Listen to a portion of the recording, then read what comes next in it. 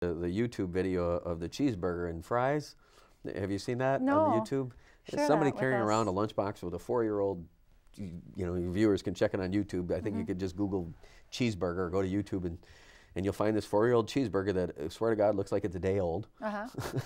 There's no mold.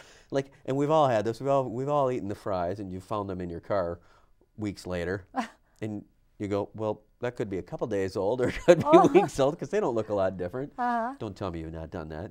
No, I've Never? You've never lost a French fry in your car.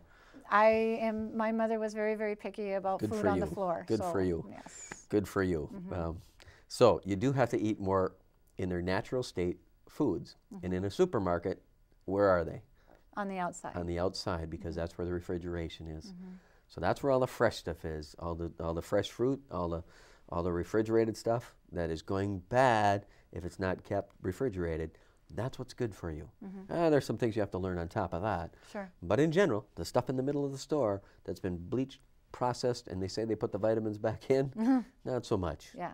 So fresh fruits, organic, and all of those things. And on top of it, you literally cannot get your vitamins from your diet anymore. You can't. You have to take a supplement. Right, because the nutrition is out of all of our food. Because of the way we farm. It happens before it gets processed now. Okay. Because of the way we grow our food. And I'm not a farmer, and I don't understand this, but I know a lot of people are going to growing their own gardens now, and they are going organic because of the actual nutrition. Right, because at the farm now you got, you put down the herbicides and the pesticides and all of the fertilizer, the nitrogen fertilizer to grow the stuff, and you grow the same stuff because we don't do crop rotation like you're supposed to restore that naturally.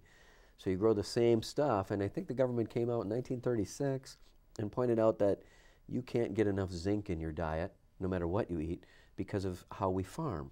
So it doesn't matter where it is in the store anymore. This happened before it got to the store, before it got processed, because of the farming practices, because of agriculture in large farms, and that's just the way it's done here. So because of that, and then since then they've added selenium, they've added folic acid, as you know. You can't get enough calcium. So for that reason, you do have to take supplements. There's just no way around it. Well, I take supplements just because I'm not the best eater in the world.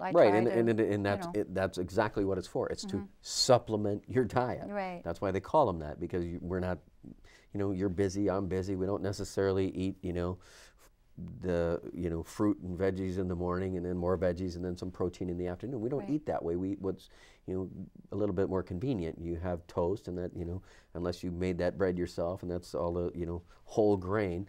But honestly, I don't even do that. It's very hard to do that. We do as well as we can.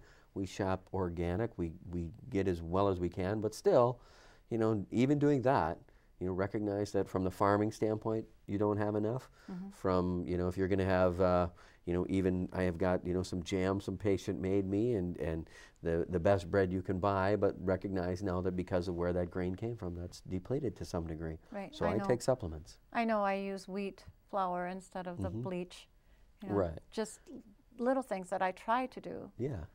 For my family. But even doing all that, because of where did that wheat come from? The same wheat field that's been growing on for years and years and years. And again, I'm not a farmer. I don't know the details of that. I do understand, however, that there's no way that because of where the food gets shipped from, because some of this stuff was picked, weeks earlier and has been shipped here, that it doesn't have the nutrients that if you were actually at the tree picking it and it were ripened down the tree, it doesn't have those nutrients that the Creator intended for us to eat. Right, exactly. So supplement, exactly, something to lean on, something to finish, something to add. But that's easy to do. You just pop a pill. And we're such a pill taker society now. For most people it is, but interestingly, I have a lot of elderly who come in who have them little boxes of all the drugs they take. But if you ask them what vitamins they take, well, I don't take any vitamins. They don't know. They don't know this stuff. They don't know that omega-3s. They don't know vitamin D in the flu, and really, that's the main thing with the flu is vitamin D, and influenza and vitamin D are inversely related.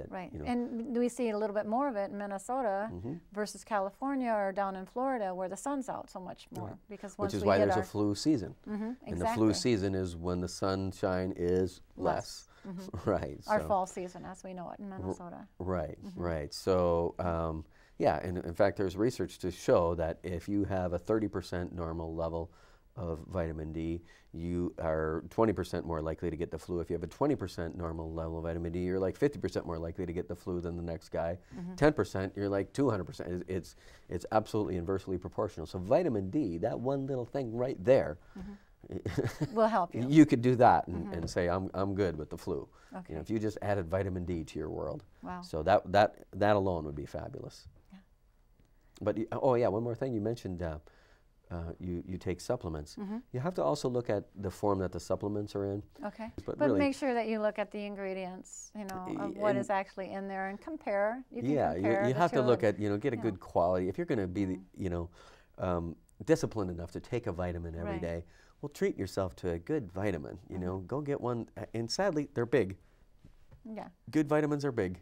So you got to take a good vitamin. So. Yeah, well, we have smart viewers out here, so, they know enough to go ahead and look at the ingredients in the back, and they can judge for But you can't themselves. get it off. I'll just give you a simple example. Calcium. Calcium is a metal. And here I will pick on a company because, they use this phrase too. Tums has calcium, something your body needs anyway. That's their phrase. They've used that for decades. Right. They're absolutely safe and correct in saying that. Instead of drinking milk or juice? You can't get the calcium from Tums, and everybody knows it. It's in a form that stays in your GI tract to buffer your acid.